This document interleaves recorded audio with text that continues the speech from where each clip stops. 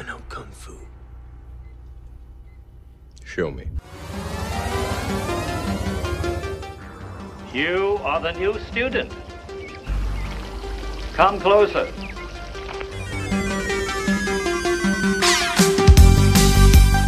You're listening to the Kung Fu Podcast presented by James Still. I don't care if it's Muhammad, Imard, Bruce Lee. And Steve Newby. This is the original Five Fingers of Death right here.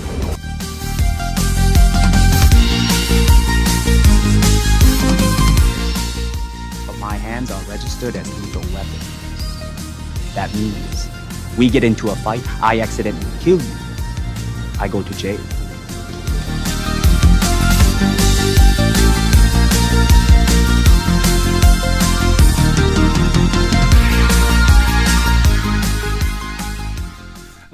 Right, are we good to go? You got you all dosed up on caffeine and I've got my coffee with me. yeah, oh, good stuff. Right, are we ready? You good to go? Green light, red light?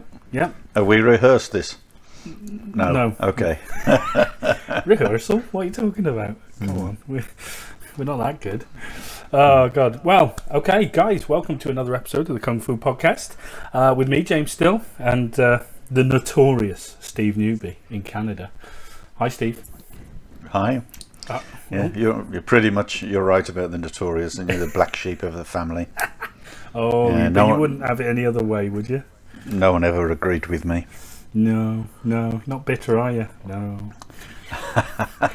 We are on, unlucky for some, pod 13. So what you been up to since I last spoke to you now? And it genuinely has been a couple of days. Normally we sort of speak every other day, don't we? But I haven't spoke to you for a while. No, I've been doing my training and my new job training as well. So yeah, got to get that sorted.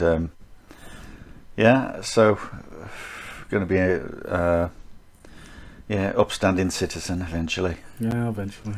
We're just everyone's off work now. It's just so hard to get out. I mean, we can go walks and everything. It's not too bad. But I went down the park today next to the lake, and we did a little bit of videoing of some stick stuff because we had some inquiries about that, some questions about the stick. Yeah. I sent her a video. Okay, you can't mention names. Well, it's just a single name, isn't it? It's not going to hurt. Well, I'm just saying we've got to protect people's anonymity here. Oh, okay. Yeah, So- that's true. I wouldn't say that was exactly a giveaway, though. Well, no, but that's a foghorn moment, right? Yeah. Oh, Okay. all right then. Is that well? Listen. I'd love to be able to shout people out, but we gotta make sure no one feels awkward about asking us questions, because I kind of think that if you're training, with your instructor or whatever, it's kind of a bit, you might feel a bit funny about asking other people their opinions on it. But yeah, that's true, because people often think, it's hard to say really, but they do think that they should be listening to. They kind of have a perception of who people are and sort of respect for people, their standing, rather than considering the knowledge and the logic in some questions. So I think it's good to ask questions. I always ask questions, and I expect everybody to ask me. I expect people to grill me to find out what I'm talking about. oh yeah, Usually they have to, though, don't they? What the hell are you... what do you think? It's like trying to get blood out of a stone. Yeah. Yeah. I was what have I been up to? I was doing the sword set the other day and nearly sliced my finger off like a prize idiot. I when you press down on top of the sword. Yeah. I'm quite like slick with getting my hand out of the way, covering the scent and whatnot. But this time, my index finger got in the way, got a bit of a slice, and it would stop bleeding. Yeah, I think it's important to say that we do have a tendency to train with good weapons. Well, yeah, and that's the thing. A lot of people just do not do is train with weapons are actually useful in the field, if you like. Yeah. Oh, 100%, 100%. So you've kind of alluded to it. We've had some questions this week. So we'll basically deal with those first. Later on, we're going to talk about Fei Lung Ji, the 5th set in Lau. I was going to say, we've had some dislikes on our YouTube vids. Well, of course. What do you expect? Hey, the one with you doing the first set, some people didn't like it. No. But they just put a thumbs down because I've switched off comments. I'm not like, I wouldn't answer comments anyway. And the thing is with the comments on YouTube, it's just trolls, isn't it? If you got a question, guys, by all means, reach us through Facebook, Messenger, email Steve, whatever. You can find the emails on the website. Yeah, they can always question me, personally if they want to. Yeah, and where it'll be a really good thing is they sent a video and showed me how they did it. Absolutely, guys. As in today's world, send a video just so we know exactly what you're talking about. Because often, us do, we find it hard to describe, in words and talk about it. On the podcast. No, but anything that's put on video, and this is the one thing I've said this before on podcast. I don't like doing videos because people judge you for the exact thing that you do that day, and you do it that day. The next day, or even the next time, you may do it slightly differently. You may have a different perception of it because there's lots of different reasons to do it. And obviously, some people have different ideas and different reasons to do it. But if they do, show us. Yeah, by all means. Absolutely. I'd love to learn off you. Yeah, absolutely. You tell me. Yeah, absolutely, guys. Right, should we press on? So, the first question, okay, and we'll go from the question about the sticks. All right. Okay. This person writes in and says, "Hi, Steve. The eyebrow pole. Are you saying that the 2-man stick for Brown and 2nd degree, the weapon itself, we all basically purchase a 6-foot bow staff, should technically be personalized to the length of the practitioner? I'm 5'3", and feeding the staff always leaves about a foot out the end unless I actively engage in jumping the staff through my grip." And she goes on to say, "Not ideal, I know." Okay, so that's the first question, Steve. So basically, the length of the stick, it's got to be personalized to you. So go ahead. Yeah, well, I have answered this inquirer. Yeah. And I did a little demonstration for them. And basically, I remember going to a grading once, and the guy standing at the door with his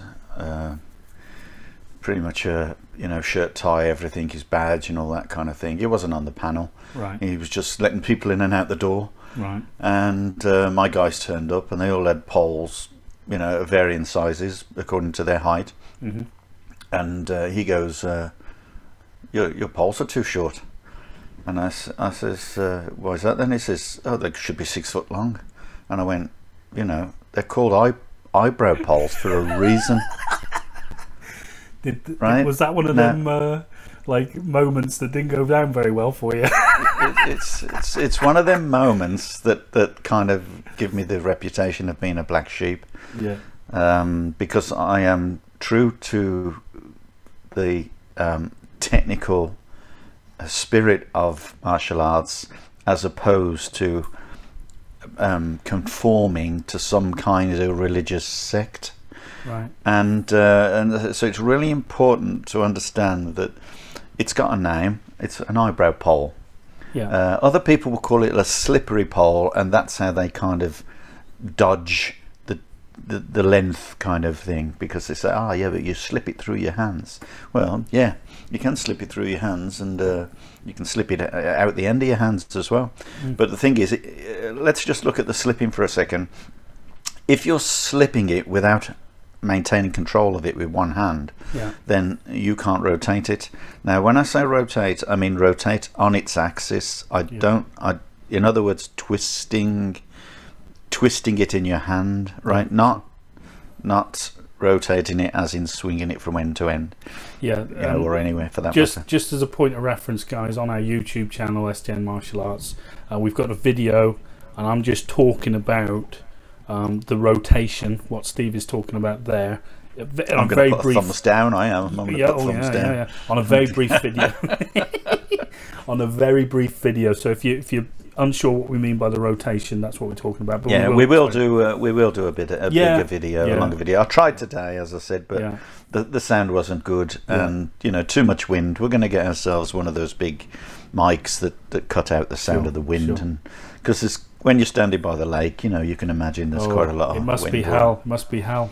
Standing by an 85-mile long lake. Yeah. That's it. But guys, if you do go on YouTube, don't forget to subscribe to us. That would be a massive favour to us. We'd appreciate that. Anyway, go on. We're talking about the rotation. Okay, so basically it's an eyebrow pole. It has a length, the width of your grip, being able to hold on to it and touch the ends. When you put that stick on the floor, the other end should reach your eyebrow, and that's as high as it needs to go. Right. And that gives you a complete control of that stick. Now, the issue was, okay, this inquirer's got to slide it through their hands in order to achieve each end, using each end. Problem you've got there, of course, you haven't got so much control over it, and if you're sliding it, it's not really going in the direction you want it to. You don't need to slide it, because if it's your size and it's your weapon, then what tends to happen is you can use both ends right to the maximum, and it is the tip of the stick that is obviously the most powerful. Right.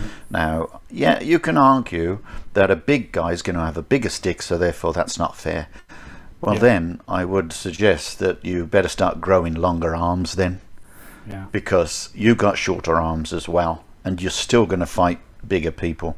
So it's quite obvious that your arms suit you, otherwise you'd be running around like a gibbon. And you're able to hit people, and I would argue that if you watch give me a name, Sharon Gill, there's a good one. If you watch Sharon Gill sparring, she's knee-high to a grasshopper. She does a lot of fighting with Sean Vieira because they work together, and they did a little demonstration at the Nationals 2018, was it? You were showing me the other day. So, yeah, that was it. Yep. Yeah, they did a little demonstration of fighting. She gets inside him, she strikes at him, she reaches him, no problem.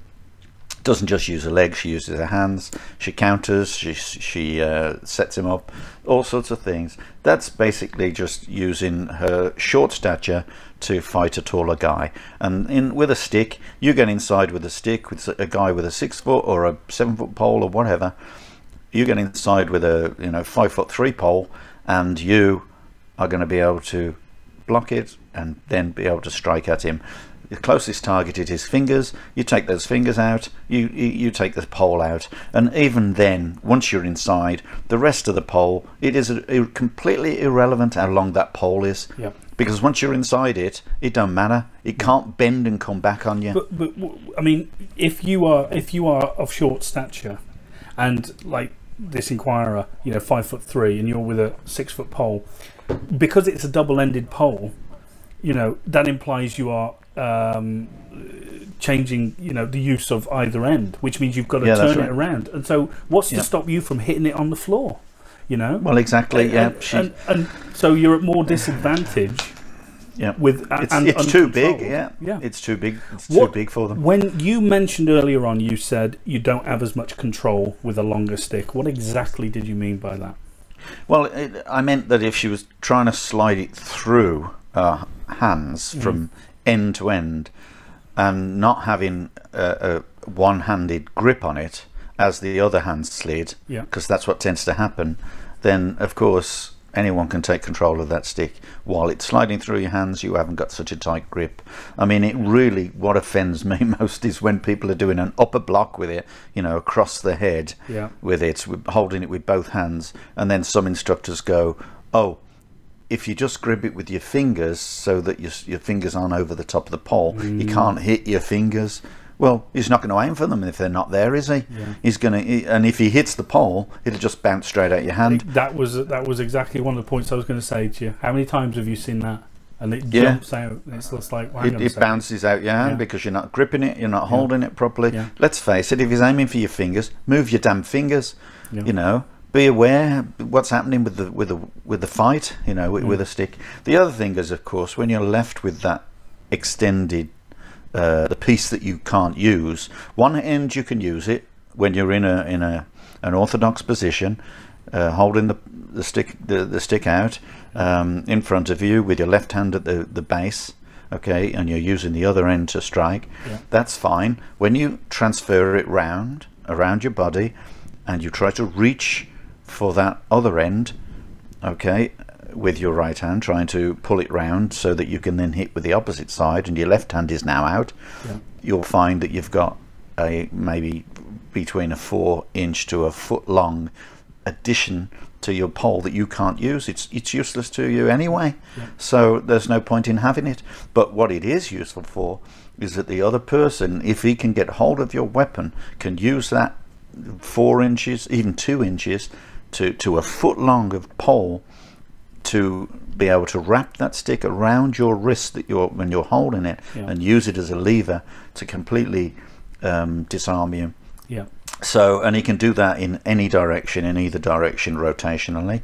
So that makes it very difficult for you. Whereas if you was holding the end of the stick both times, whether right-handed, left-handed, when you're doing the strike, either with the one end or the other, and you are able to contain that pole and hold it, I'll call it a stick for continuity, then he's not going to be able to get it out of you. You can't get it out because you can move that wrist in any direction you want without being caught by the remaining stick, because there is no remaining. So you're using the whole thing, and it's your weapon and it's your height, and that's how you need to utilize a pole for use. For sure. If we're talking about the types of poles people use, I mean, you know, you can get the hardwood poles. I mean, I love the waxwood flexible ones. Yes, they're the best, I think. The best because they're live. What I mean by that, they've got a live grain, which means they're a lot stronger. I mean, we used to take pride, call it pride if you like, because it cost people money. When we were in Scotland, we used to do the stick forms over and over and over. You used to get maybe up to 3 sticks broken, right? And that's because people would whack them hard, but they were these kind of what they call Japanese oak, which really is probably just varnished pine. I don't know, because they were heavy. Fair enough, they were heavy poles, but they were dead. It was dead wood, so they didn't really have a great grain. They weren't like springy or anything. It's a good idea to have one that has some give in it. It's kind so of those wax ones are good. It kind of acts as a shock absorber, I think. In some way. Springiness is important. I can elaborate if you want about the rotation as well, because I think one of the things people misunderstand, they will miss that if they're sliding it up and down their hands without controlling it, because that one hand is able to rotate it, and as I said, in a circular motion, not the pole, but I'm talking about through its length, through its axis, rotation, if you like. The central axis of the entire pole. Right through. You're twisting it like you were twisting a pen. I don't know. I think people know what we mean. And the rotation has at least three different benefits. Firstly, the rotation increases the energy at the end, throughout the pole. Secondly, it stops the pole from being when you strike something hard, like if you hit their stick, it helps to prevent the energy from snapping the pole, because too much energy in one area, it dissipates. It dissipates the energy. And thirdly, if someone were to grab it and you can rotate it, then it makes it very difficult for them to hold it in the same way. Same as if someone grabs your wrist, we were talking about the other week. If someone grabs your wrist and you rotate your wrist, they end up in an awkward position. And so you do the same thing with your stick. You rotate it, and if you rotate it like that, then it makes it very difficult for them to hold. And you can also use it as a lock then. I mean, going back to you just mentioned the wrist there in relation to the pole. I mean, when someone grabs your wrist, you look at that bone in the arm. I can't remember what it's bloody called now. What is it called? But you rotate that bone. There is nothing for someone to actively grab onto in terms of to hold on and prevent you from a rotation. So it's same in the stick as well. If someone tries to rotate the stick, you can't resist that in a way. But right. What I was going to say, range of the stick when you're practicing the stick sets. So this is important because a lot of people are too close. Yeah. Hello? Can you hear me? Hello? Yeah. A lot of people are too close. I'll get worried then. Look, it's because I was opening my aero. Oh, hey, gotta have the chocky. A lot of people train it too close, but equally, a lot of people train the stick set, and I see it all the time, and they're not even reaching each other to hit. Yeah, and that is a big problem. The very edge, the head of the pole is meant to reach the head of the target. Okay, and this is an interesting point because a lot of people say a downward strike. Okay, in actual fact there's not a single downward strike in, well, let's talk about any of the forms, but particularly we're talking about the double-headed pole or the slippery pole or the rat sorry, not the rat top, of the Jesus pole. Christ, eyebrow pole. Yeah, there you go. Just call it a stick. We'll be here all night. I'll go back to that. Yeah, and they say, oh, downward thrust. I think people ought to be aware that there is no downward thrust, because if you did, you'd be smacking yourself in the groin, okay, or in the stomach or something. So in effect, it's from your waist, just like a punch. You're pulling the one hand back to your waist, throwing the other hand out, guiding the stick. So the one is for power by pulling it back, just like you do with a punch. And the other one is for guidance, is for direction, when you're pushing it out. So you're doing the two together, which increases the energy. You're rotating it with your right hand if it's a forward right hand strike, and you're ending up with a much more powerful pole, or stick. So what you're saying is you're pushing down on one end and pulling up the other, and in the middle of the stick, your right hand almost acts as like a fulcrum, and it's the point, but it's also guiding the stick towards the target. That's the one that is guiding the direction of the pole. The left hand is not lazy, it's the one pulling back, but it's pulling back to the waist, which means it's not going directly down. Okay, it's going across, and it's better to go across, because rather than try to just aim down on top of the head, you're actually trying to hit the side of the head, the ear, the neck, the shoulder, even the right on the shoulder, and so on, down that direction. The amount of targets does open up considerably when you're striking downward. Downward at an angle. It's also difficult. It's also difficult to escape. Yes, much more difficult. It's the same with the sword. If you're cutting diagonally with a sword rather than across or down, of course, it's far more difficult to avoid. Yeah. So you've got more targets. Well, look at in competition fighting, an axe kick, for example. You've got to, what can you do other than move out the way? I understand there are different options, but essentially, most people are going to move back, aren't they? Because they don't want to avoid. They want to avoid. Well, they can move sideways if it's coming straight down. I understand that. I was just using the axe. All right, this is what it's like, people. Do you see what I mean? You say one thing, it's like no. I know. I'm sorry. God damn. Where am I now? Reaching. What were we saying about reaching? Yeah. Were you going to make a point about you've got to reach people? Is that what you were going to say? Yeah. That's right. You have got to be. You've got to be. The tip towards their head or whatever target. Yeah. So, in effect, you're right in saying a lot of people tend to be, too close together when they're doing it. They're not using the whole stick, so that they actually, even if the stick is their size, they'll tend to hold it back a little bit and end up with a bit at the end, at the back end. Yeah. And that's usually because of the place they train in. I mean, we all know that we all get a point where we can't really train very well in this hall, so we'll get a bit closer. Yeah, sure. And it's unfortunately that's something that we can't do a great deal about unless we change halls, unless we, there's different directions and so on. Depends on the type of form you've got. Yeah, sure. And sticks do take up a lot of space, so you've got to be aware that wherever you train, and a lot of the time the sticks are left to higher grades is simply because when you're training, you don't want beginners around walking past you not expecting it. It's like throwing a sword around. You do not want to have kids in your class. You don't want to have beginners in your class just walking along not recognizing the danger of that sword as you spin around. And to take the red off. Right. I just want to briefly, then we'll finish up. I just want to talk about with the stick, and I appreciate, guys, there's a lot we can sort of talk about. I want to talk about the use of the body with the stick, because you see a lot of people when they're attacking, it's particularly in Quanjun, the first dual man set.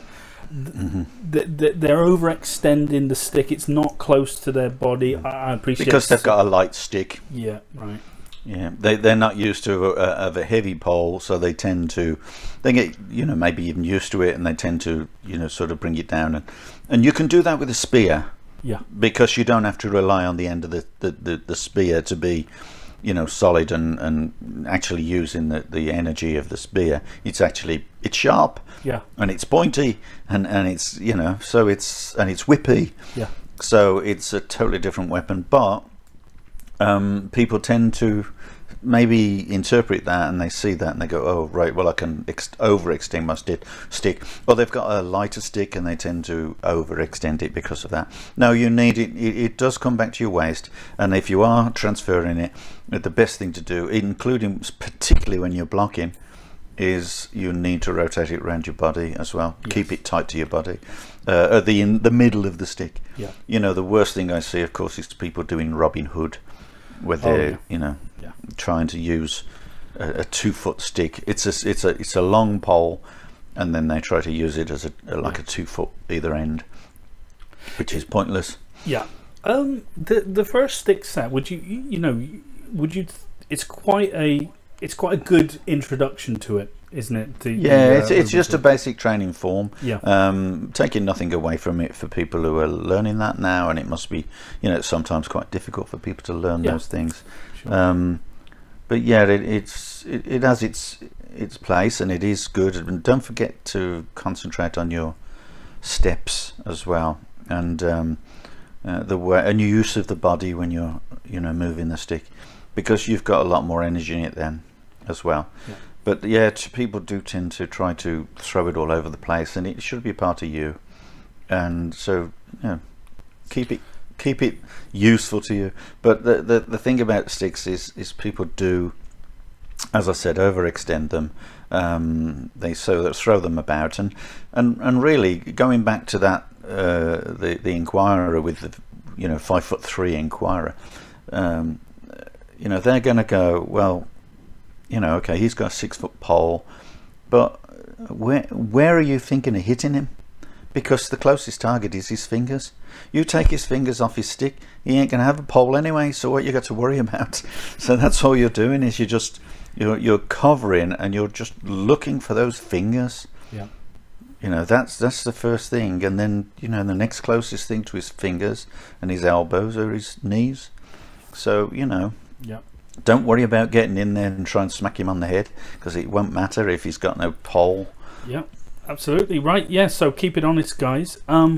Steve, we're going to move on. We got another question. That's great.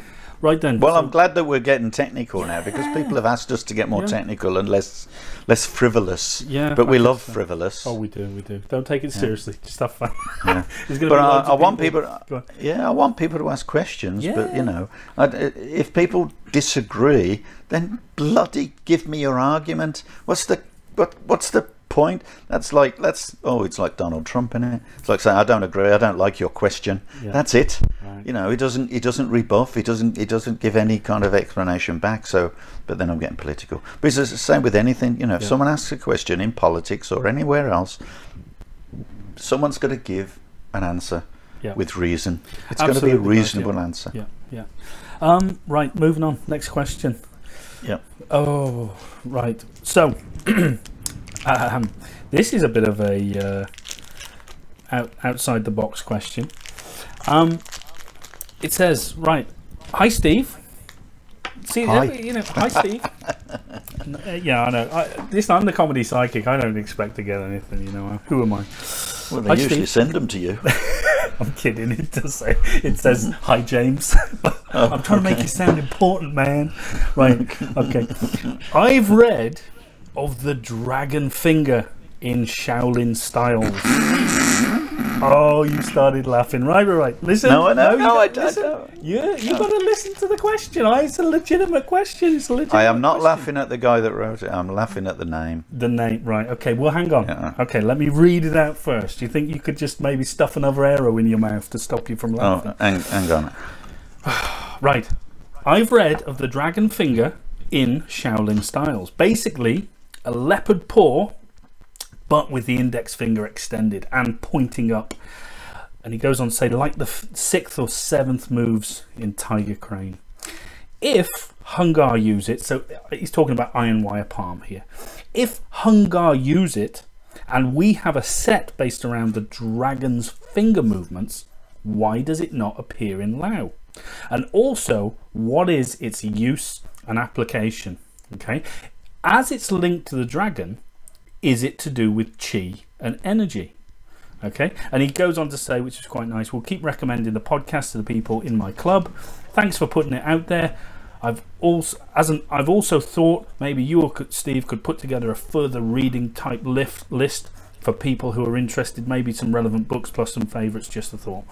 Okay, and again, guys, if you send us a question, we will not use your name unless you specify. Okay, so we'll keep it under the radar, man. Don't tell anybody. Okay, so dragon finger, basically, it's iron wire palm is talking about. Yep, I'm just going to answer that really quickly because I think it's a great question, and I mean, what makes me laugh is, of course, the way it is, sort of referred to in so many different ways by so many different people. So where he's read it, obviously someone's called the iron wire palm, they've called it a dragon fist or whatever. Yeah, but it's no different than me calling it iron wire palm. That sounds bloody ridiculous. What's that? Yeah, well, the iron wire palm refers to your tendons. If you pull your fingers back with your finger out, your single finger out, you can have more than one finger out, you can have different fingers out, but if you pull your hands really as far back as you can with those fingers, you'll see all the tendons of your fingers are sticking out of the back of your hand, and that's what it refers to as iron wires. Right. Okay, the iron wire palm.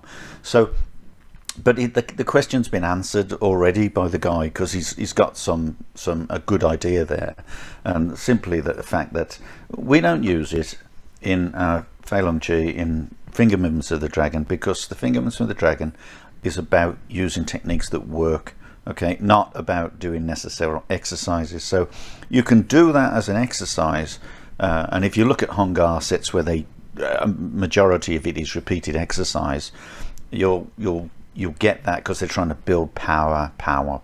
Okay, right. So it's a little bit more of a power-based kind of energetic style in that sense.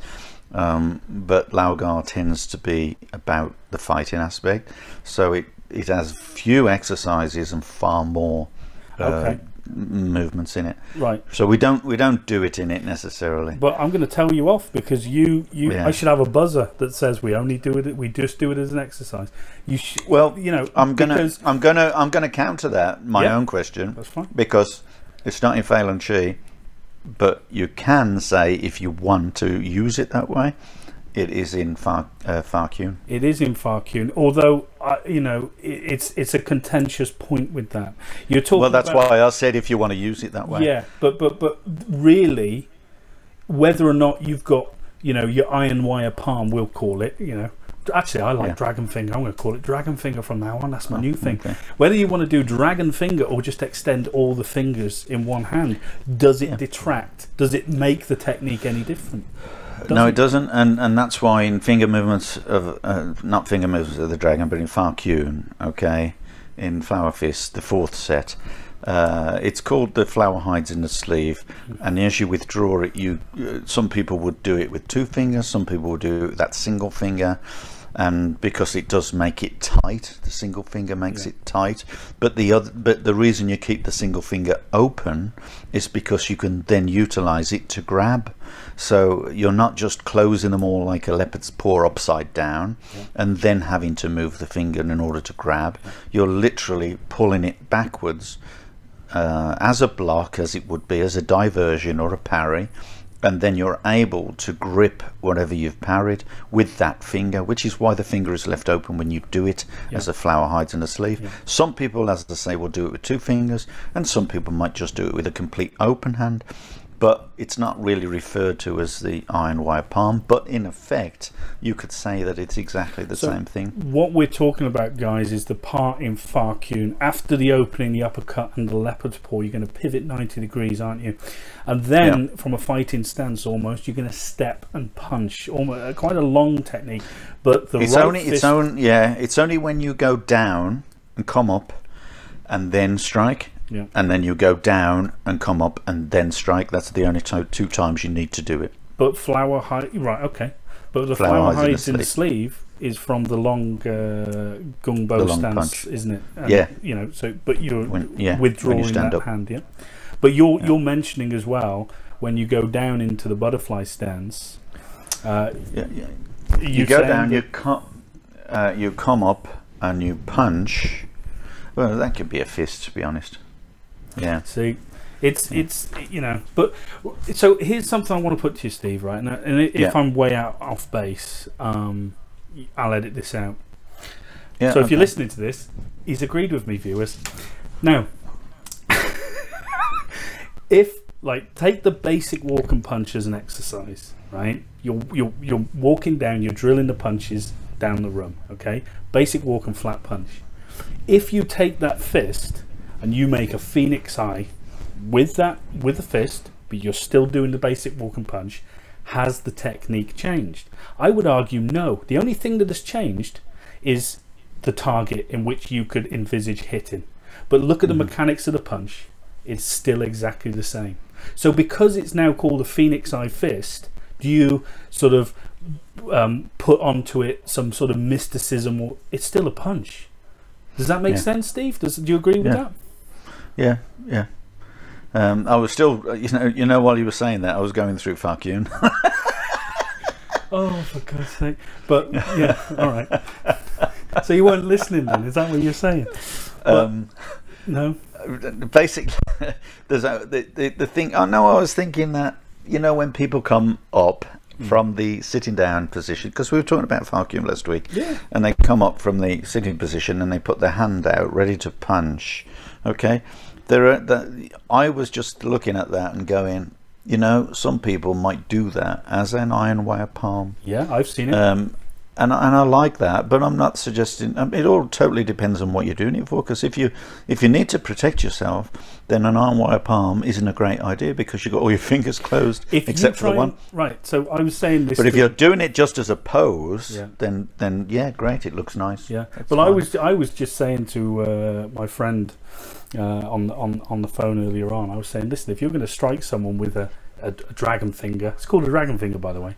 If you're going to strike someone with that, you've got all your fingers curled up. You're gonna crush your fingers. You're gonna hurt yourself.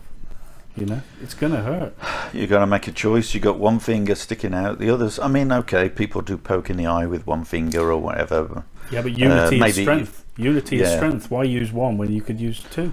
Well, you can wrap the one around the other. Yeah, you wrap the one around the other like you were wishing. Yeah, that's the best way to do it. But some people do single fingers. It's up to them. No. You know, if you train it, by all means, go for it. Well, I have one question to people when they train. You know, if you can do press ups on your little finger and only on your little finger, where would you hit someone? And people go, the eye, the throat, and I'd say anywhere you bloody well want to. Yeah. Because if you can do press ups on your finger, you know, on your little finger, then you are doing well, sunshine. Yeah. And you're going to be able to hit anybody anywhere. Yeah, that's it. So Kung Pao. Okay. Going back to, goes on to sort of says, what are some applications of it? Now, you know, are you talking about, you know, the single finger? Are you talking about the movement within the arm? I mean, you know, so it's quite an expansive thing, I think, to start suggesting applications on a podcast. That's going to be something for a video. But in the broad strokes, Steve, could you just, you know, elaborate on what applications it could be? This is just, you're just pushing out and developing, and that's why it's called iron wire palm. As far as I'm concerned, there's no real application with that unless you're they do it to strike outwards like a chop, which can be done like a chop, you know, so in effect you don't need to have your iron wire palm out. You can have all the fingers out, because as soon as you close the fingers you are going to limit its use. But as I just suggested, the best way to see the iron wire palm, or dragon's finger, whatever you want to call it, finger, sorry, in Lau, is when you come up from the going down in Farkun, because then you don't have to have it out there. You can still have your hand palm out as if you were ready to fight, with your palm out and your punch ready. And when you do the punch and you withdraw that hand, you can then close all those fingers and you can leave that one out, which is strengthening your the position of your hand as it parries, because it's like an upside down parry. And then because that finger is out, you can then close it on the wrist that you're parrying with the thumb, and then it becomes either a grip, or it can become, you know, pressing on the wrist, you know, with the thumb and so on. A good way to sort of you know, explain really what you mean is that, you know, Lau is an open hand style, guys, right? You know, we don't close the fists in order to open them in order to grab. Yeah, they start off open-handed, right? So you notice the fighting stance, for example, right? And there are many reasons why there's a fighting stance, but there's a reason why we don't have our fist closed to start with, because it's uneconomical. It doesn't conform to the principle of speed for me to open my hand to grab again. Does that make sense? That's right. So that's, you know, but keeping the one finger open while the others are closed and making the technique tighter, then obviously strengthens your body, your forearm and so on, and your hand, but the finger is still useful. So that's where that dragon finger, if you want, can be then utilized to be a grip. But as far as the Lau Gar sit is concerned, it's repeated 3 times, right? Pulling back, pushing out, pulling back, pushing out, and so on. And, you know, the dragon finger per se for that particular exercise doesn't really have any potential use more than a normal open hand would have. The only thing you're doing there is building up your forearms and, you know, sort of, I think when you're looking at these different hand shapes, shall we say, whether it's a closed fist, a leopard paw, single knuckle, extended fingers, dart fingers, you know, whatever, there's a plethora of techniques that you can look at.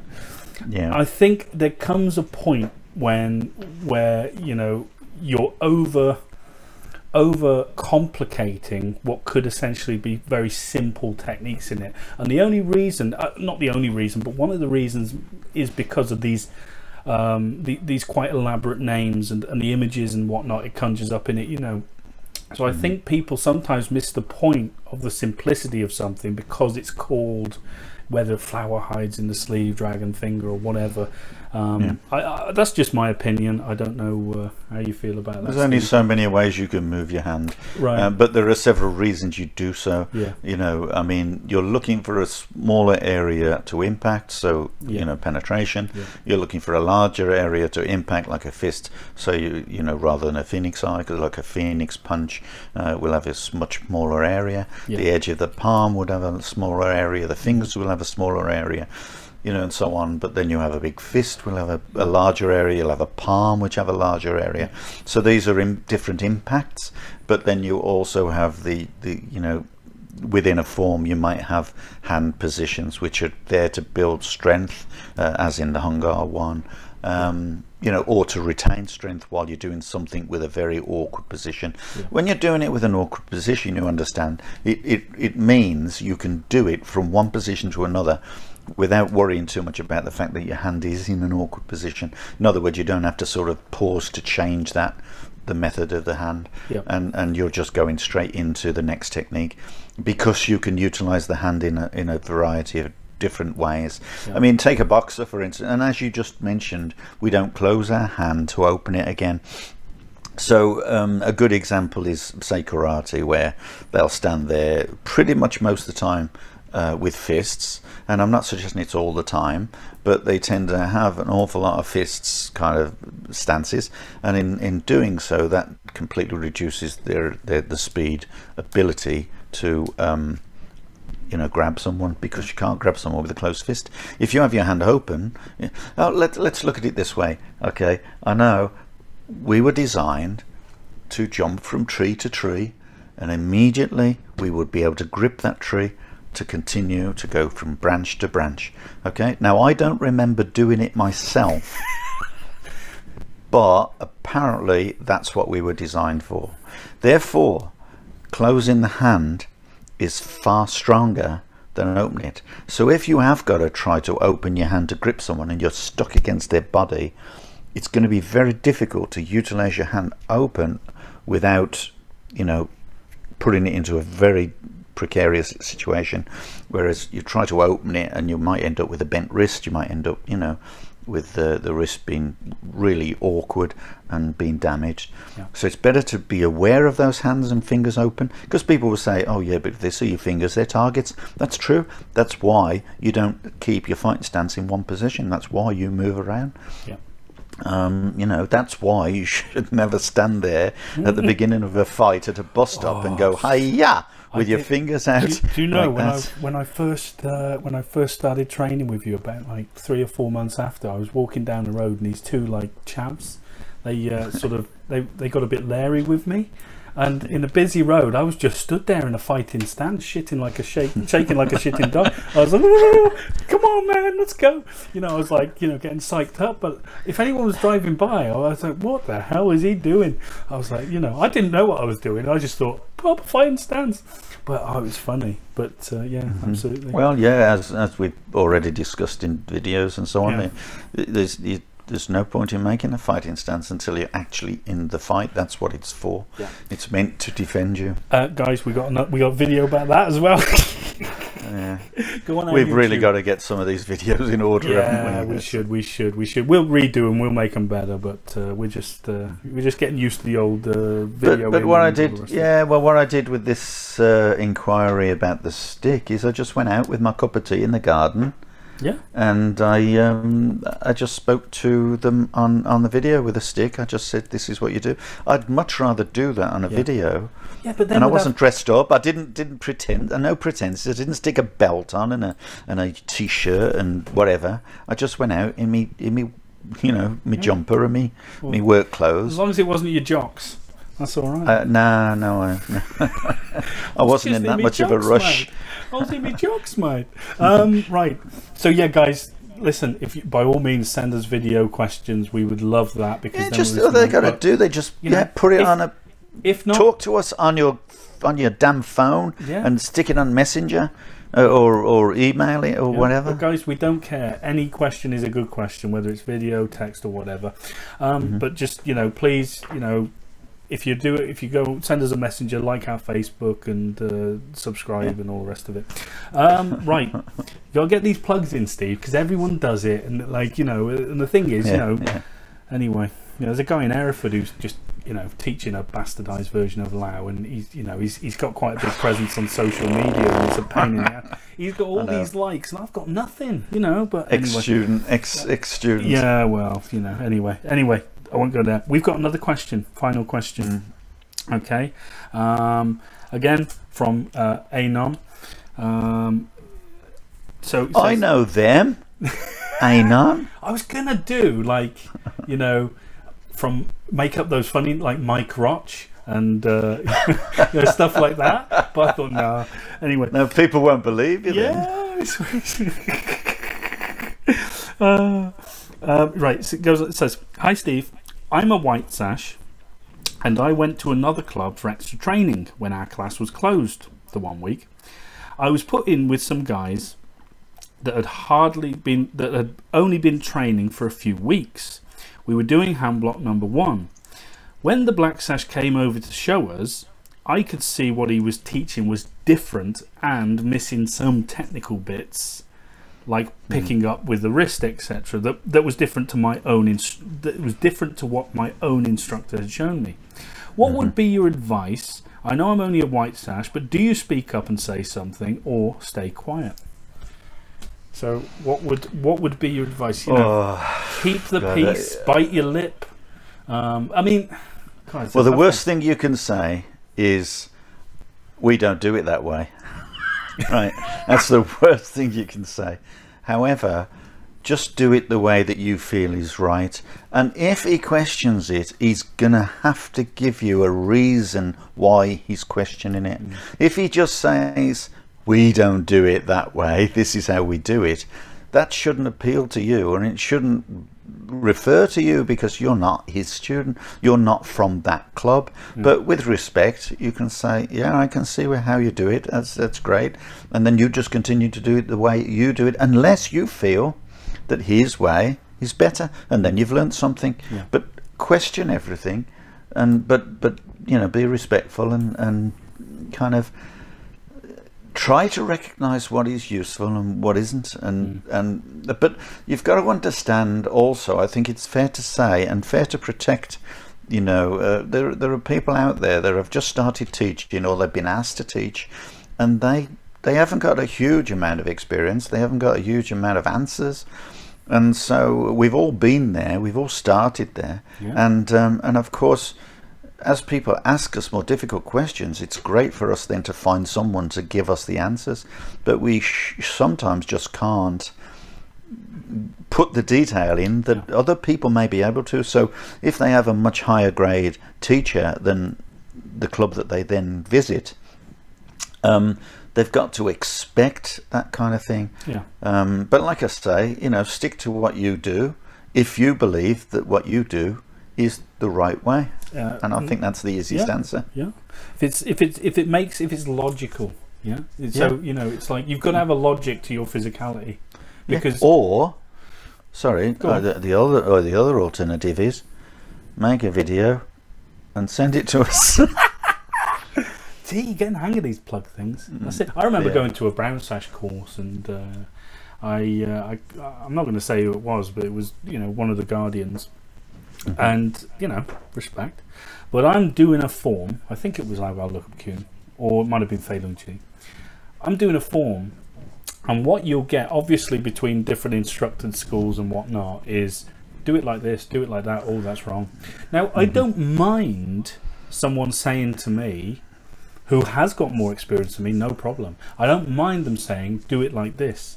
But it's if they include a because. I'm always interested in the because. Like, I don't like just someone saying, "Oh, you're doing it wrong. Do it like this. Put your hand here instead of there." And a great example of that is at the start of Fei Lung Chi. You know, are you slicing under the arm, or are you pressing? Are you, you know, on the inside block? You know, so it's on, you know, and loads of people teach that differently, and we'll talk about that in a bit. But my point is, if you know, and with the greatest of respect, you've got to say to people as well, just, you know, thank you so much, but and why am I doing this?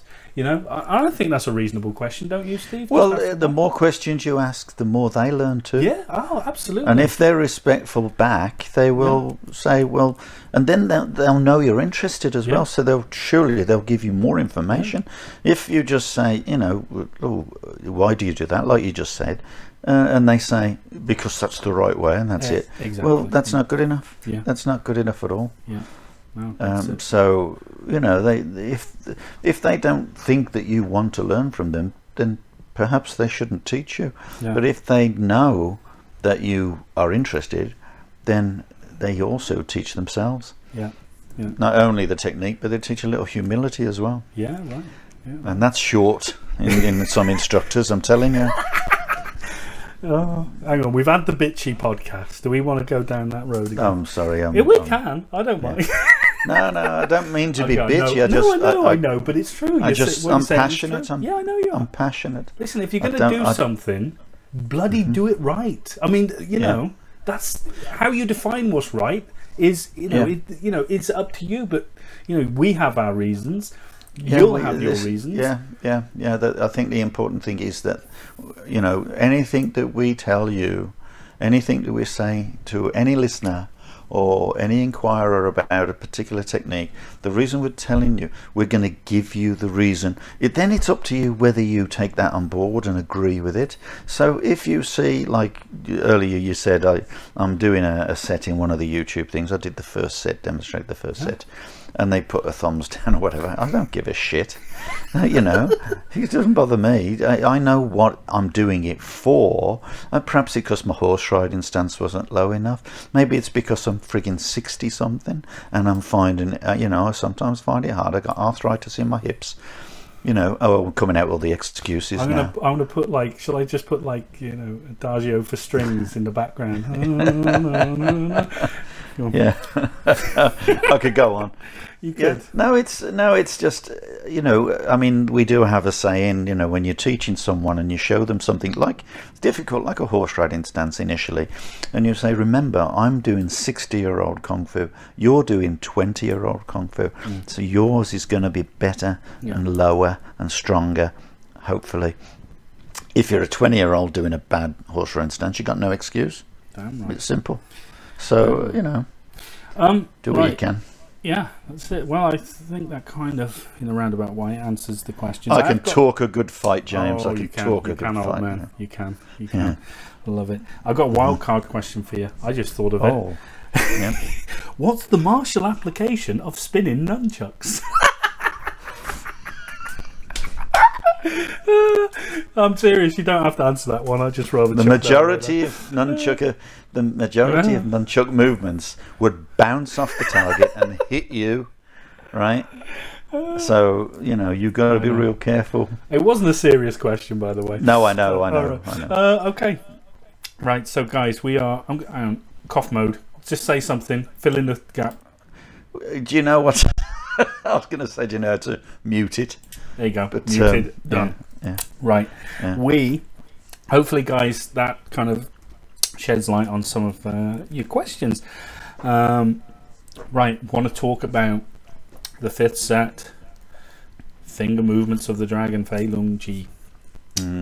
Steve, I'd like you to start it. Go for it. What do you know? What do you know, Steve? Well, you know where people say this is an internal form and the other's an external form and all that kind of thing. It is done specific to, you know, slowly because of the spirit of the animal, I guess. It also means you've got to put a lot more detail into it because you're doing it slowly.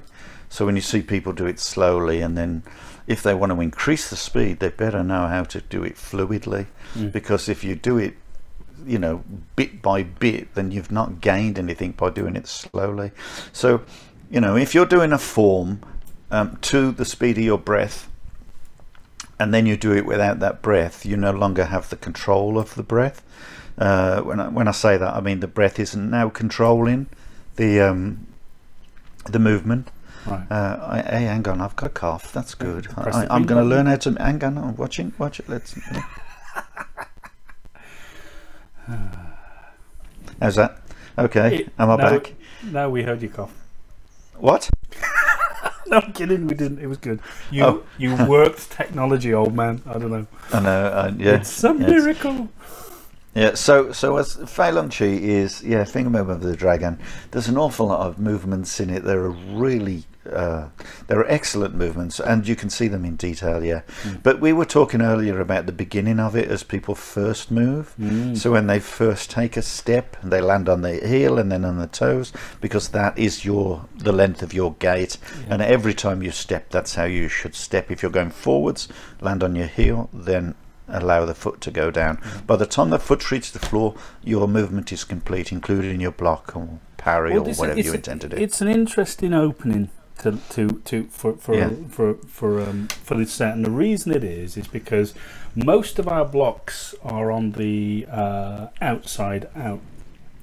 So inevitably you're closer to the target, but this you're wiping and blocking on the inside, which by definition implies you're going to be closer to the target. What's that about?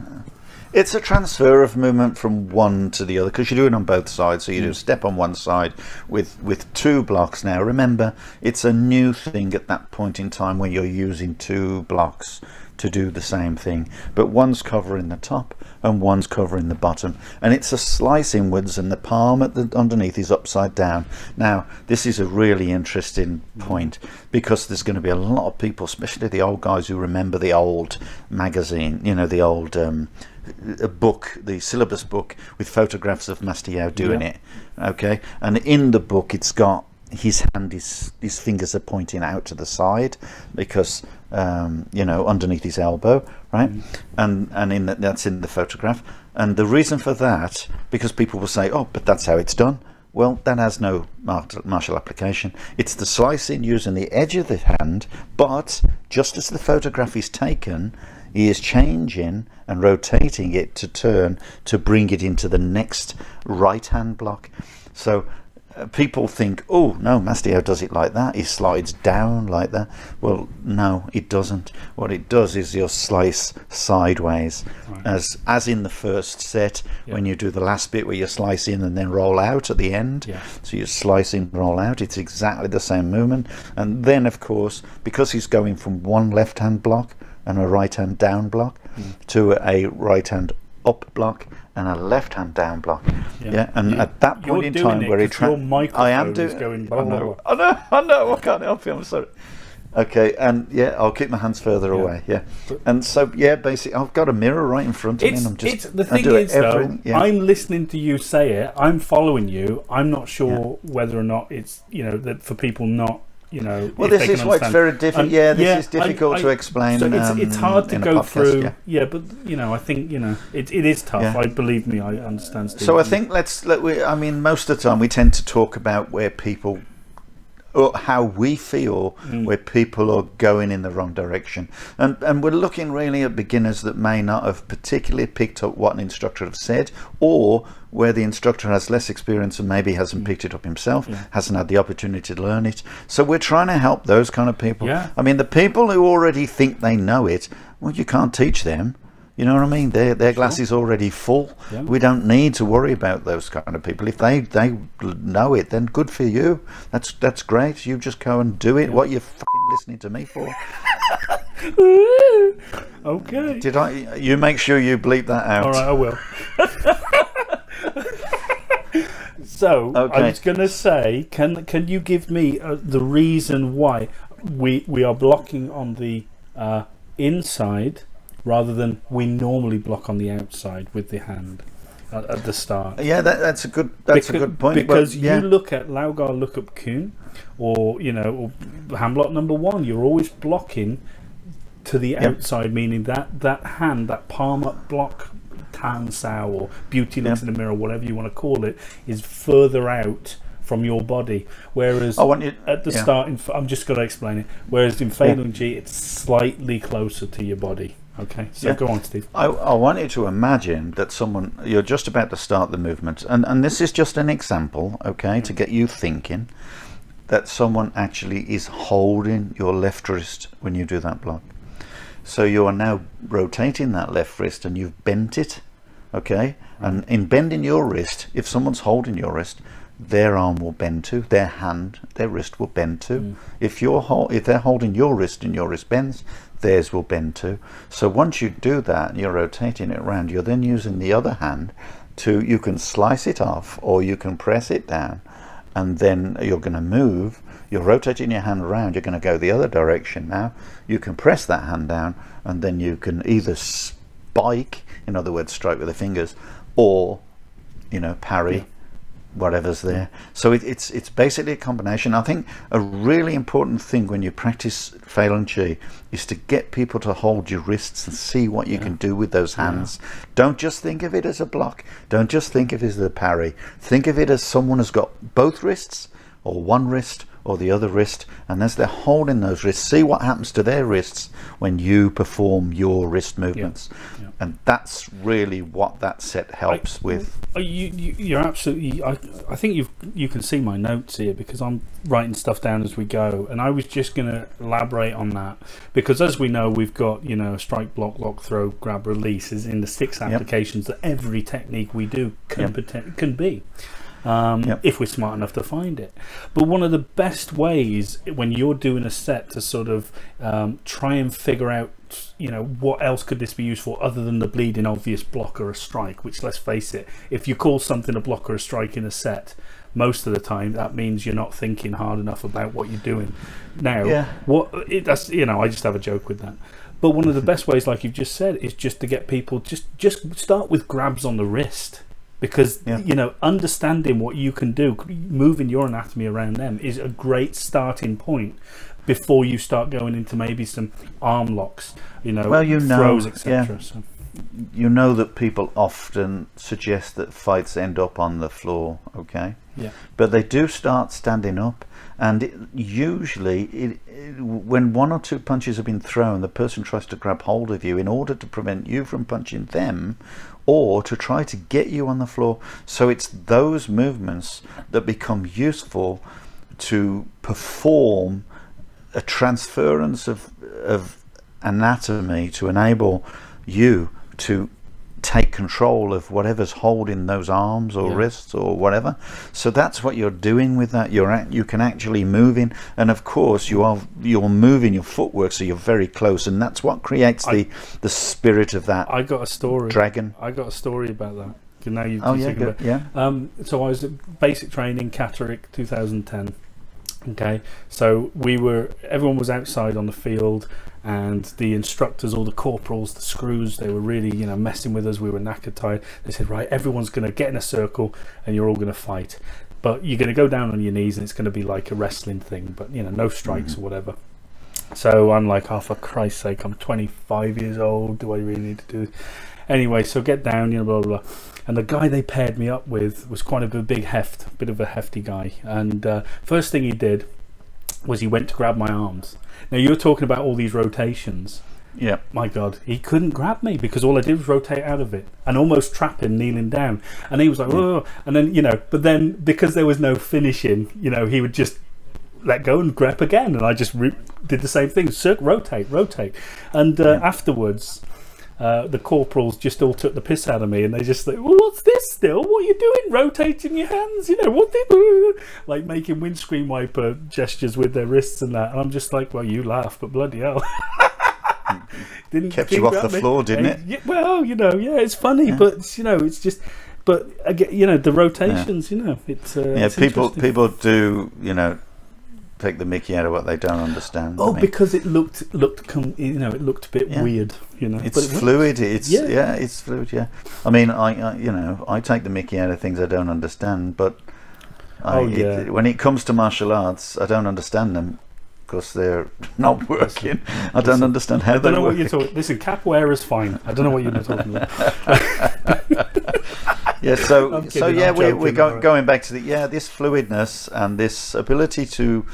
So this set is really performed with the movement with the speed of the breath. So if you're breathing in, you're bringing the movements in. You're breathing out, you're bringing the movements out. So anyone who doesn't do Tai Chi, that's the kind of thing that Tai Chi would perform. That's the kind of speed and the movements and so on. So and it's. Go on. I was going to say, a lot of people, I'm hijacking you here. People are paying to listen to you.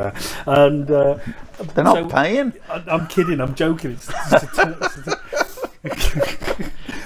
Finger movements of the dragon, right? So people might always think, it's an internal set because it's the dragon. And we all know the frigging dragon don't exist. It's the one Shaolin animal that don't exist. So of course it's going to be, internalized. I'm not saying you do it internally, because as we've discussed on previous podcasts, the line between external and internal styles, is blurred in real Chinese martial art. It's neither one or the other because it's both. Yeah, but why? Go on. I was going to say, talk to me about the dragon. Now, in all of the old sort of, paintings and pictures of dragons, mythical creatures, you see, it's got finger movements of the dragon, and I hear a lot of people say it's a dragon's claw in this, and etc. And you see in all the paintings of the dragon is actually grabbing, unlike the tiger. The dragon that's right. grabs. People. Yeah, well, we did talk about the tiger before, and the tiger hasn't. It's got paws and claws, but it hasn't got fingers, so it cannot grab. It does not grab, and so you can't. If you want to call it tiger style, I'm afraid you can't grab. It's as simple as that. You've just got to be, batter people with your claw fingers. But the idea of the dragon is, it's when people refer to it as an internal style, the difficulty there, of course, is that's really a Western thing, whether as we've described before, whether it's internal, external. When we talk about the dragon, it's an energy that comes from nowhere. So it's the development of energy from nowhere, and that's really what the essence of this kind of style does. So when you're moving these movements in, like for instance, if someone is holding you and you're rotating your arms a lot and creating these wrist movements to create the dragon, if you want to call it dragon, because you turn it around, then as you turn it around, of course, it becomes a claw, but in effect it becomes a grab, because that's what the dragon is doing most of the time, the dragon. And there are many times dragon many times when the arms are going around, where someone says, got your wrist, you rotate that hand round, turns into a claw, but as you're bringing it round, it brings the person's hand, the assailant's hand, to your other hand. So as you're rotating your arm, you're literally, the technique will bring the other person's arm, who's holding your arm, to your other hand, which allows you then to grab it with both hands. So it's I can only do that in a description of which I think I'd done with John in America, didn't I? Did you put that on YouTube? No, I haven't put that on YouTube. No. Okay. I think it's probably worth doing a video on it, but I can take a snippet from it and do it, certainly. Again, that's hard to describe, but most people think when they do the grab, they're grabbing simultaneously. No, they're not necessarily, because they're rotating it into a position. So they're coming from, because both hands, remember, they're coming from one end of the body to the other, one side of the body. The other thing, of course, well, I was just going to describe the energy coming from nowhere is if you're withdrawing your feet and then putting it into another place. Imagine someone who's doing Wing Chun. If you're using a Wing Chun dummy, they call it a Wing Chun dummy, but everyone uses them. You've got your foot by the leg, of the dummy on one side, with your knee touching the knee, and that's teaching you to prevent them allowing them to kick. Don't allow them to kick by feeling their knee with your knee or your leg, and then you can keep your knee against their knee, but you can bring your foot inwards, and rotate it around to the other side of the leg. And when you do that, you may withdraw or you may stick to the leg, whatever, depends on what you're doing, but you can withdraw in and then out, and as you're going out, that is when the creation of energy is applied. So you're drawing back and then pushing out, and there's a massive amount of energy you can exert there, but it looks like you haven't moved. Your body hasn't moved, but in actual fact you've taken yourself closer with your footwork, and so you literally move barely any time or any distance at all backwards. Your body barely moves at all, but your legs move, and you're able to reposition your legs and then push your energy, your whole body in effect, forwards onto that new stance, into the position where the adversary is, and that creates energy to push that adversary back. So it looks like you haven't moved, but suddenly it's an explosion of power, and the adversary gets pushed backwards quite impressively, actually. And that is what they're talking about when they talk about the dragon, because it's an energy that comes from nowhere. It's a development of energy that you don't see. And that really kind of explains the way that set is performed. A lot of rotation, a lot of illusion, and illusion of power as well. So it is quite an interesting form. What in the old paintings you see the dragon holding an orb? What's that orb? Or the It's pearl? the pearl. Sorry, It's the the pearl. pearl. Yeah. What's the pearl represent? If he drops the pearl, he dies. It just represents life or luck or whatever. Right. The spirit of the dragon. Yeah, yeah. You know, that's to my knowledge. I'm not as you know, I'm not a great fan of tradition. No, I know, in that sense. But it's equally important to recognise where everything comes from. But you'll notice he doesn't have any wings, so he doesn't fly, and yet he comes out the clouds. So where's that come from? Dragons aren't real. Dragons don't exist, people. King. Well, wait a minute. Didn't St. George slay a dragon? Oh God! Yeah. Did he King have a George, voice like Sean Connery? Yeah. No, because he was a dragon. big. Yeah. No, oh right, that one. No, King George was actually Turkish. Oh, right. So where does that get off? And the dragon was the Halley's Comet, by the way. Oh, okay. Just let you know. Right, going back on track, because we gotta be careful. We do go off the beaten path sometimes, don't we? Eh? God, yeah. I've got to steer you back on sometimes. Old man. We need a script. We need a script. Nah, it's fun without one. Okay, so another interesting point when people do, and we're not going to cover every technique, obviously, but just main ones I see a lot of. So when people are raising up both hands, and almost raising their forearms level with their head, sort of thing, what are they doing there? And you do this, I think you do this twice in this form, don't you? But those people who've done it know what we're talking about. Yeah, so, left and right. So you're raising the hands up, but if you imagine that hands are actually flat and people think you're pushing something up, no, you're not pushing anything up. You never use your hands like that to block. What you're actually doing is, as you pull those hands back, you're tensioning, just like many other parts of other forms, you're tensioning those forearms, and because you're able to tension those forearms, you can use those forearms to great effect. So and of course, if someone's punching, for instance, you raise those arms up, you can raise one on the inside of the arm or one on the outside of the arm, and so lock in the elbow. So that's one way of doing it. If someone grabs your wrist and you raise your hand up like that, the next move is what? It's a spear. So once you've raised your hand up like so, you now turn, twist it, spear, and it releases and spears him at the same time. I think a lot of people will always interpret this, I'm lifting up the arms to create an opening, but again, what? Oh no, do you know what I mean? No, you're I'm not saying that. I'm not saying I know that. I know you're not saying it. I know you're quoting them. I would slap you for that if you were to say that, because I didn't teach you like that. No, I know. But the thing is, James, if people did that, their fingers would be in a massive risk. A terrible risk. Fingers are a risky business anyway. You can do kung fu without fingers. All you can't do is grab and finger strike. So but the rest of it you can do without fingers.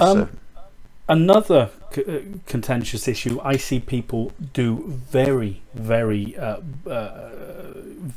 lot of variations on the technique are the pressing palms. And what I see a lot of, and it's double pressing palms we see in this set, we see a lot of people either not pressing on the same line, or indeed they're not even bending their wrists to generate power. They're just literally tapping it down like you're patting a boy on the head, good boy.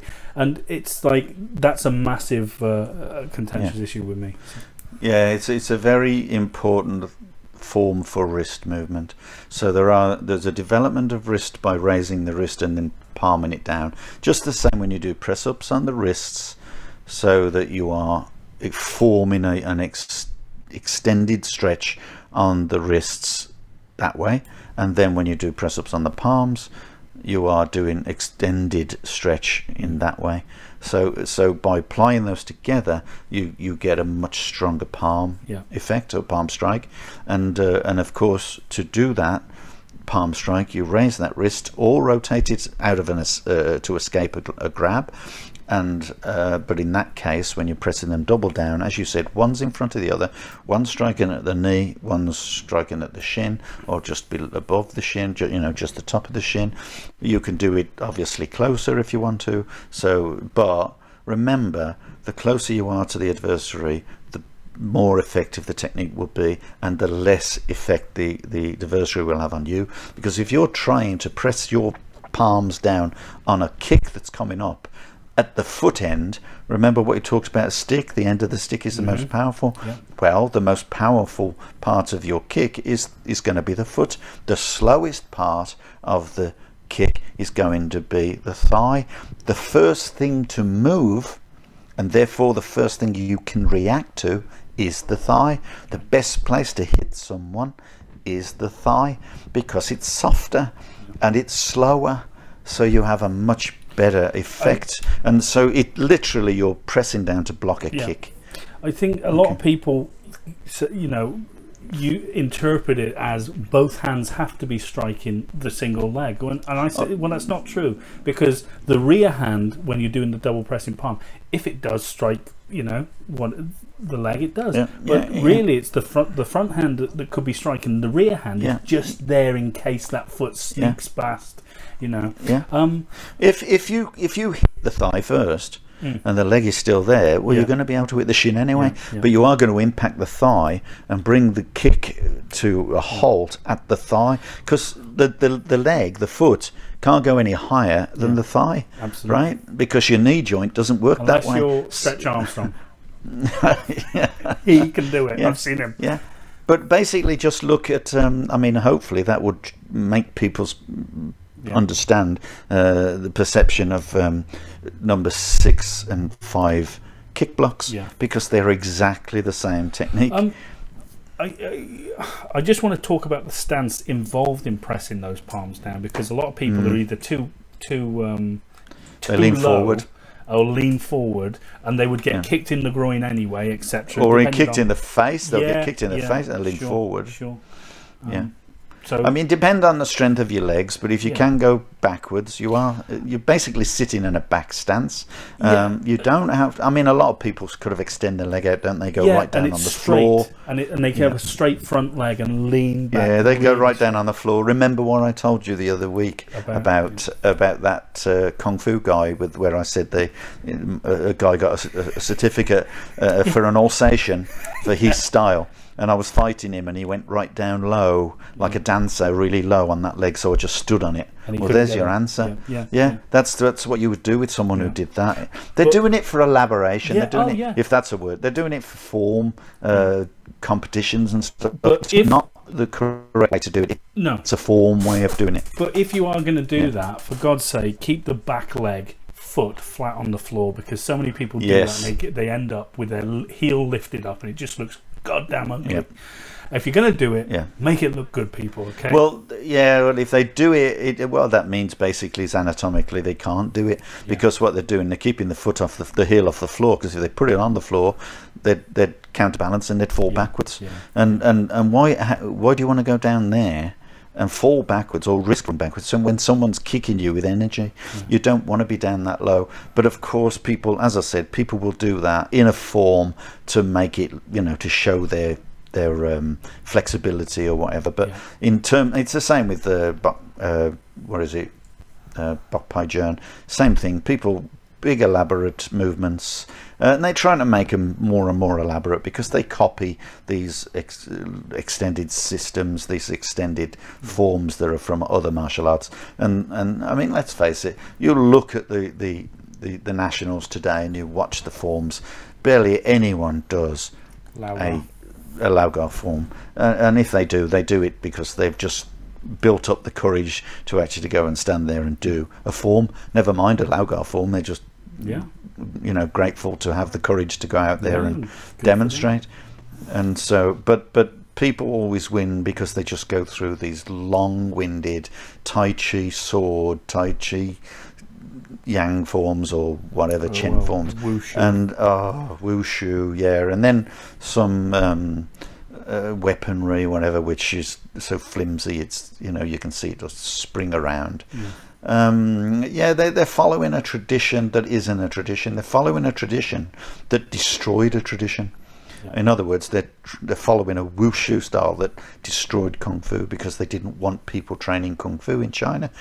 And you know, they follow this thing that they believe to be, oh, just because it's Chinese for some reason it's good. No, do a friggin' kung fu one, do a Lau Gar one, do a Lau Gar form, bring Lau Gar forms back, make them good. I mean, when you do a Lau Gar form, if you're going to do it bitty, and what I mean by that is like move, then stop, then move, then stop, then you haven't practiced. So what we really want you to do is to fluid straight through it, fluid, you know, boom, boom, boom, boom, boom, boom, fight the guy. Do it like you were fighting, as I said to you before. Yeah, absolutely. I was listening to you go off on a bitch then, and I forgot what I was going to say. That wasn't a bitch. That was just, well, all right, observation, encouragement. We all know observation. It's a That's a good one. But bring Lau Gar back, guys, at the Nationals. Bring Lau Gar back. What was I going to say? Rotations in this form. I'm not just talking about wrist rotations, but there are some, you know, obvious rotations, and by that I mean every time someone says, "Oh, you're holding the ball." Body rotations, hand rotation, arm rotation. But you see a lot of people, they can say, oh, you're holding a ball and you're pushing out the ball, you know, all the rest of it. It's a chi ball. I heard that once. I'm like, what? Yeah. but I call it a beach ball. I'm obviously on the wrong track. Son of a beach. Son of a beach. All right, you know, calm down. Listen, this is why I'm going bold, because all your jokes go over my head. Yeah. Talk, and we'll finish it. We'll finish Phalange with that. But please just talk a bit about the rotations you're making in this form, and the obvious ones, and you know why they're important. Well, it's really important that you're rotating the spine. You're not rotating. You know, obviously the shoulders will go with the spine. The arms will be rotated, obviously, from the shoulders. But you're moving forwards and backwards as far as the legs are concerned. You know, and so it's very important. Where do you put your feet before you create this rotation? You know, because what you're doing effectively is rolling around to the back and then round back to the front again. So it's a rotation is the hardest thing you can throw energy at or contain. In other words, the adversary cannot follow it with any strength, because you have to keep changing your muscle groups in order to follow a rotation. And I know people won't understand what I'm talking about. But it's not a linear thing, because by nature it's rotation. So it's difficult. Is constantly changing when you're rotating. Yes. It's never fixed. Yeah. That's all right. Yeah. See, I listened. See that? Hey. Yeah. So that's exactly right. The force is I was hoping the direction I'd get a compliment. I was hoping I'd get a compliment, but I never do. Hey, no, wait a minute. I said thanks. That's it. That's your compliment. All right, I'm kidding. I'm joking. No, don't do that. I'll get a big head. Right. Go on. Sorry, you were saying. No, that's you took the words out of my mouth. That's exactly what you're right in saying that. You know, which is it's great. You know, rotation is very difficult to follow with any kind of strength. Linear strength is easy. If someone's pushing you, you can pull them. If someone's pulling you, you can push them. But if someone's rotating round, where do you apply your energy? Because they're not going to be in the same place anymore. They're going to be turning, and so the rotation of the body is pulling back, and then you may well step forward, and there's that little subtle step that creates the energy, puts you in front, where you don't look like you're in front because you're still leaning on your back leg, but you've actually gone forwards with the other foot, and now you're about to explode. So you're exploding energy forwards, and that's what makes Phalange interesting, because it's that's why it's called the dragon, because simply it is energy coming from nowhere. So the rotation energy it develops an ability to absorb energy and then pacify it and then explode with it. Yeah. What, if you like, best way to describe it. Did this set ever change back when Mastiau was adding sort of the left-hand side? Yeah, that changed. That's got a left-hand side as well now, as you know. Right. So Phelan G was originally a lot shorter. Yeah, it was a lot shorter. It was because you do repeat things right at the end, don't you? Yeah. Well, all the way through. So Lung is dragon. Is that right? Yeah. Yeah. Phelan. Yeah. Okay.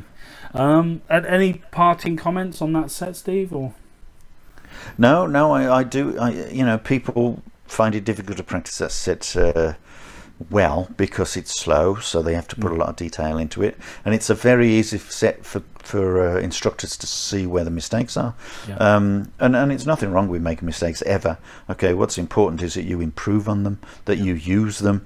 If you don't make mistakes, you can't learn anything, but if you make mistakes, you've got to learn from them.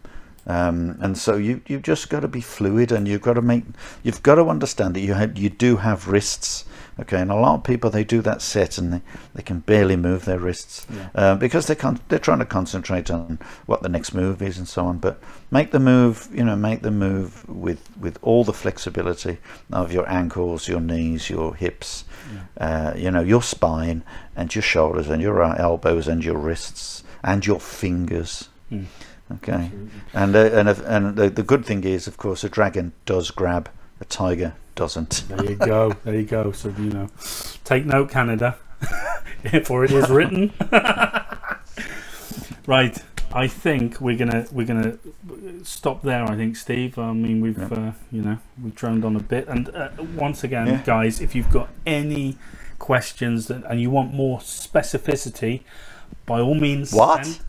Hey, I'm a presenter. I got to know these big words. I didn't know it existed.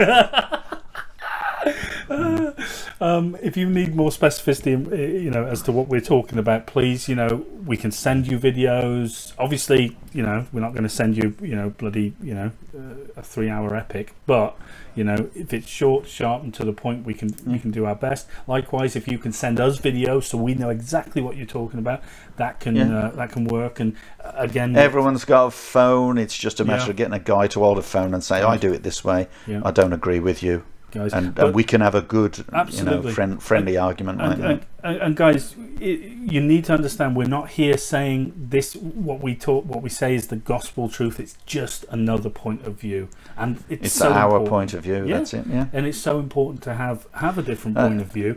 It's just based on experience and logic. Yeah. So there may be other logical ways. Yeah, absolutely. Yeah, maybe. Yeah, well. Right. So. Please, guys, send us messages, send us all the rest of it, blah, blah, blah. Yeah. Like us on YouTube, like us on Facebook, subscribe to us on Podbean. That would be a massive favour to us. Just try and get up in the rankings as well. What we're opposed to, I think, James, is just illogical ways. Yeah. And that's basically it. We're not opposed to, martial arts, other martial arts. We're opposed to illogical ways of doing martial arts. Yeah. But I also respect that, you're always a beginner.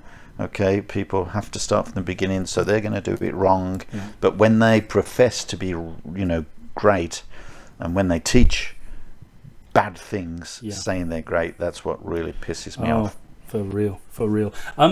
I just remembered we didn't answer the guy's question about books. Okay, if we had any good books we could recommend. So have you got anything off the top of your head that you? I know you're probably not a book. Yeah, I'm not a book person. I think there. Hey, I'm writing a book, so when that's ready, it'll be available somewhere. So, guys, can I just say it is hot stuff. This book, it's very good. It's very technical. I mean it, and it's one of the best books on, martial art, let alone kung fu, that you'll probably ever find. Yeah, you were quite shocked when I told you about my book, and I sent you a bit. Yeah, you were quite shocked, weren't you? You thought I didn't have that kind of intelligence. That is not true. You said I've never read a book like that before. No. Okay, so that's what I meant. It's not dandy. That's why. Yeah, no, but I've read my fair share of martial art books. Like a lot of people listening, like, you know, I don't read them anymore because I'm of the, you opened the chasm within me, so I now no longer look for text other than referencing sort of names and maybe some, you know, tidbit information, but all my learning comes from sort of within and from you, and obviously teaching other people. But I've read my fair share of martial art books, and you know, what you wrote, what you put down is incredibly insightful about what Kung Fu should be, and as you perceive it. That's the caveat, but it's there's reason and there's logic behind everything you talk about. And if anyone was to read that and come up with an argument, you know, I'd be amazed, because what you talk is and I'm not just blowing smoke up your butt, Mr. Newbie, but it was an excellent book, and so I look forward to that, and a first edition maybe.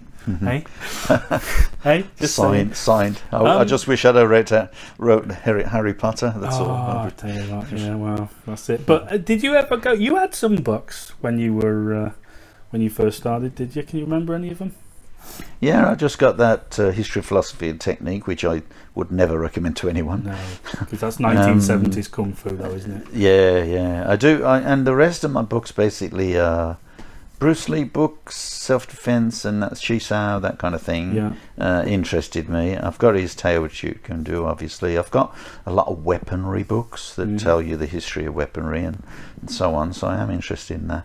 I've got the what really probably one of my favorite books is the Art of War. Right. Yeah, that's, you know, that's one that I really enjoy, because it's the tactics of war are identical to the tactics of, you know, a fight between two people, or a gang for that matter. Yeah, you know. No, it's fascinating. Yeah, Sun Tzu, or someone said Sun Tzu. no, come on, Sun Tzu. And Sun Tzu is Art of War. Yeah. What books that stood out for me? Because I had every single Bruce Lee book. I think, you know, Tao Jeet Kune Do, all of his Sayings of the Dragon. I had a bookshelf full of them. I've packed them up now because I just didn't read them. But a good Bruce Lee book was one of the first ones I got was Bruce Lee's Fighting Method. That was one of the. I got that one, yeah. Yeah, I think it was maybe his second book he wrote in America. His first one was was Gung, as in G, Gung Fu, the philosophical art of self-defense. But the second one was Bruce Lee's Fighting Method, and I think he had a series of 4 books, and they were interesting, if only to sort of understand or open your eyes to sort of economy of striking and motion and stuff like that. So he really went on a lot about that. And they were always good. You know, again, if you're a seasoned practitioner, you're probably, you know, not gonna find it that interesting. But you know, who knows if you're that way inclined. I had another book that I really enjoyed. It was a bit about, you know, Shaolin Kung Fu. It's called The Art of Shaolin Kung Fu by Wong Q Kit, and that's Kiew KIT. And all that was, it's you know, text heavy. There's a lot of illustrations as well, but it was pretty much a sort of introduction to a lot of different Shaolin styles. So you know, you might even, I haven't read it for a long time, but I remember it being good. You might even find Dragon Finger in there, who knows. Another one, I got a few Tai Chi books as well. Oh yeah, no, absolutely. And another good book I found, and I only do the 2, but it's called Analysis of Shaolin China by Dr. Yang Jung-Ming, and that one's good, and I'll tell you why. Because if you're interested in breaking down your forms, obviously, you know, you've got an instructor, you ask, you train, all the rest of it, but as a reference, a lot of these China techniques, or Kung Lao, whatever you want to call it, you'll see patterns, and you know, you'll identify certain moves which you can interpret as, oh, that could be a move from Back Pai Jun or Fei Lung Ji or this, that, and the other. And it's not a direct application, but it's just to open your mind a bit to the physicality of the martial arts and just say, oh, I could interpret it that in that way, etc. So that was interesting. That's a good book, you know. But obviously it doesn't substitute training, guys, and really, you know, putting the hours in, etc. But I don't really recommend a lot of books, to be honest. But you know, yeah, and I do have to just add at the end, because we did talk about this, that how, you know, going back to the ABC concept of big letters. By the time you've done Fei Long Chi, I mean, when you become really good at it, those rotations should be pretty much almost invisible. To, you know, they are movements that will, at the moment when you learn a form, all the movements are exaggerated. When you master the form, movements, you know, are barely recognizable. Yeah, but guys, you'll never master the form. Sorry. No. Yeah, that's true. Right then, old man, we got a 0121 do one. Okay, well, I've got to go and cook the dinner now. I'm going to do a prawn Chinese with, you know, garlic and onions and all. Oh God, we've run out of garlic. Okay. Anyway, but the prawns are bloody huge, so they're brilliant. Yeah. Excellent. Oh, I hope you enjoy tomorrow we're going to have a barbecue. Oh, lovely. Excellent. Good stuff. Right, guys, thanks again for joining us on another episode of the Kung Fu Podcast. My name's James Still, and as ever, I'm joined by my teacher, Mr. Steve Newby. And we'd like to thank you for sticking with us and listening to us drone on. Thanks again, guys. Take care of yourselves. Bye-bye. Thank you. Say thank you, chef. Thank you. Bye, guys. Take care.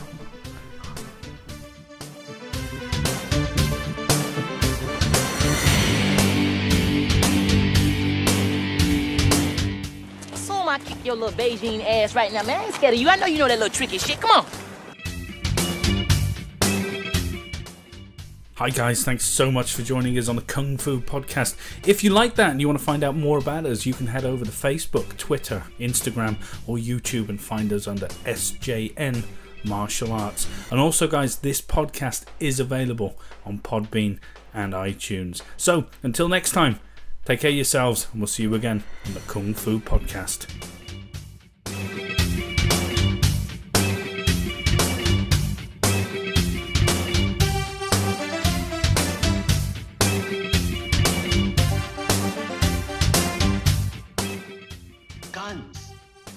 Now, why doesn't somebody pull off 45 and bang, settle it? No, no guns.